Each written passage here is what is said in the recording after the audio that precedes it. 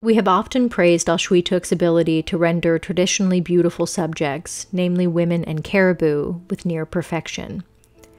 It is interesting to see how the artist effectively adapted his sensitive carving style to more austere, even violent subjects.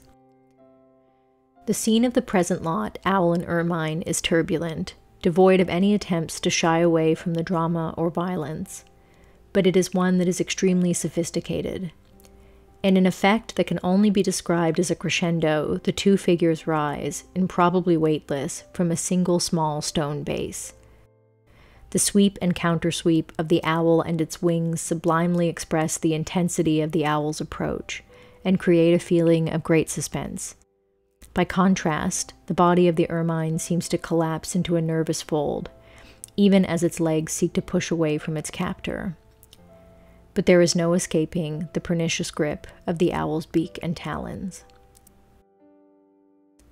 In purely sculptural terms, Owl and Ermine is an astonishing tour de force.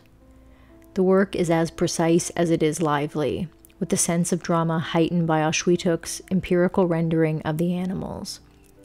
In technical terms, the considerable negative space and the minutely thin shapes that the master was able to tease out of the stone explain why Osuitok is considered to have been almost a sorcerer artist, and why he was so much emulated.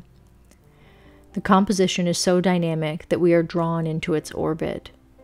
Even the naturally occurring colors and striations in the beautiful stone serve to reinforce its intense, turbulent energy. We find ourselves captivated rather than repelled by the brute strength and beauty of this fierce encounter, which has been frozen by Osuitok into permanence. Owl and Ermine is a testament to the prodigious talent of the artist for turning stone into physical poetry, even when the subject is less than tender.